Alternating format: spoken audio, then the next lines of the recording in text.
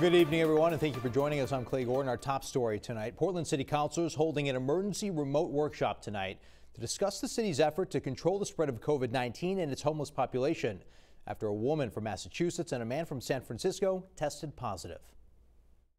The female was not terribly cooperative, and fortunately, as of now, the male has been cooperative with city staff. Portland police detectives tracked her down to the Boston area where she was brought to a hospital by authorities. The two cases potentially exposed 67 individuals at the Oxford Street homeless shelter. Of them, only 38 spent the night at the Portland Expo, now being used as a quarantine center.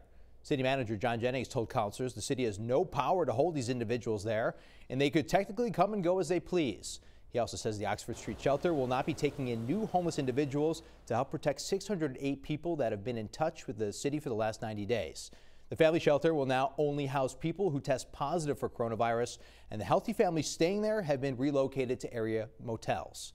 Then there's this. The city's Bayside neighborhood was described in the meeting by Councilor Kim Cook of District 5 to be, quote, a bastion of lawlessness that had just taken over. That's after she received emails and photos from constituents. It's not safe from a public health standpoint on the epidemic, and it's just not acceptable for the people who live there, or for anyone to have to endure and be under threat, really, from the situation. Cook then urged Jennings to seek help from the Cumberland County Sheriff's Office or the governor for state resources to secure the area, and Jennings agreed. You are absolutely right. We have got to restore order.